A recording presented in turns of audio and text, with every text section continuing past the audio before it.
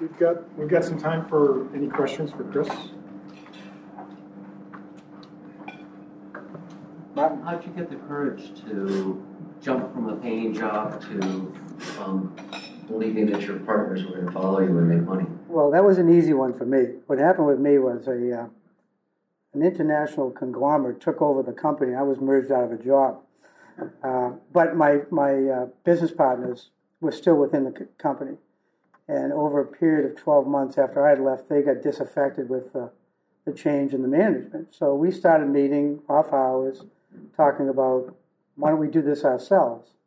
And, I was, at that point, I was 25 years into my career. And my business partners, 15, 20 years. So it was a pretty heady move. When it was 1999 when we started the company, and I was in my late 40s, and I didn't think twice about it because I was, at that point looking to do something different. I did a little, consulting work and stuff like that. But as one of my partners describes it, we worked from our kitchen tables, and I remember my wife saying to me, I used to leave her notes and the kids' notes on what they ought to be doing for the day or while I'm doing things. And she said to me one day, she goes, you really need to get someplace to work out of, and not right here. And the second thing is, you got to remember, we don't report to you, because I had my whole career, I had people reporting to me, they were my own support team, you know what I mean? So that was kind of pretty interesting. But we worked out of our own kitchen tables for quite a while. It was a scary venture, trying to meet payroll. We raised some venture capital money. We had milestones that we had to hit. And it was daunting to get, the next leg, the next tranche. You do this all the time. But it keeps you getting up in the morning every time and staying up late at night. So I really encourage you. My only regret, should have done it 10, 15 years earlier. Any other questions for Chris? Yes. You were already in the renal care. You were already in the renal care industry. I was wondering if any agreements you signed as part of your employment got in the way of you pursuing your technology. Right. That's a very good question, something you should pay attention to. Non-competes, as they're called. No, fortunately, I didn't have one, and neither did my associates. The other thing that we did, which was just as important, is that we disengaged ourselves the right way. We didn't steal any proprietary knowledge. We didn't steal any customer lists, if you were. We did it the right way. But nonetheless, that didn't stop the former company from suing us, though, and suing us pretty heavily. So, I'll tell you, we raised $5 million from the initial investors, and we probably spent $1 million of it on legal defense with no case at all. We were in absolute rights, and at the end of the day, they dropped the lawsuit. But it's an excellent question. So if you're taking something that you got up here and moving on, that's okay. But pay attention to your covenants restricting you from doing things. Very good question. One more over here. What are some of the common mistakes you see new entrepreneurs make, or perhaps some of the mistakes you made that you would help save this group as they go on their own?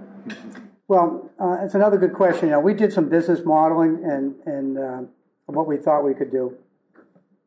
And I look back on that now, 10 years, 11 years hence, and it's interesting. We were pretty optimistic about what we could get done. We've been tremendously successful, I'll tell you that right now.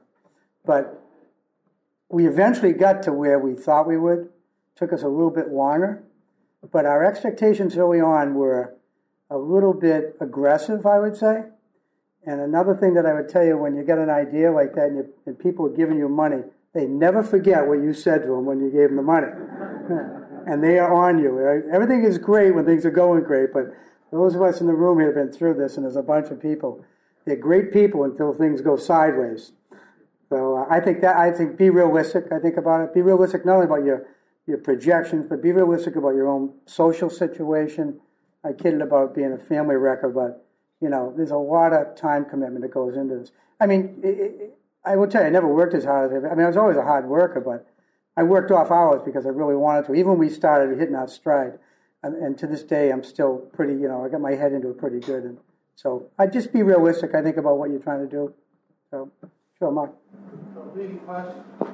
If you're going to deal with reality and things are going to change, why go to the trouble to write an extensive business plan up front when it's just going to change anyway and you're going to have to deal with reality as it comes? Right.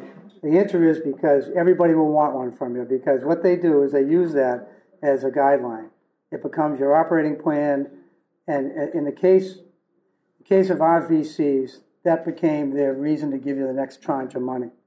Okay, when you get to this point, when you get this many done, we'll give you the next million. And they want to see progress as you're going. Progress payments, if you call it. And you're going to have to put it down on paper. It's all dollars and cents, cash flow. They're looking for return on investment, so you need a business plan eventually. So, John. You were working for a dialysis company. Yes. You left to form up another one. What did you do differently from the place that you worked at to make yourself so successful?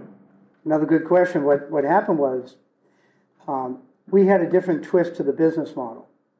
The former company did what they were called 100% company-owned stores, for lack of a better term. Our business model was to do joint ventures with the doctors. Heretofore, it had never really been done. And we felt by tying the doctor into the program, we would get, again, the attention and, in an odd way, an interest in doing all the right things, an interest in keeping patients well, healthy out of the hospital. They have community pressure on them, so everybody knows they're a part owner. All the good things that we saw in the former company were not there when the company was owning the whole place and just paying salaries to the doctors. So we had a twist on our model. So that was a big edge that we had. And now the market's really gone a lot in that direction because of what we did. Okay, thanks, Chris. Okay.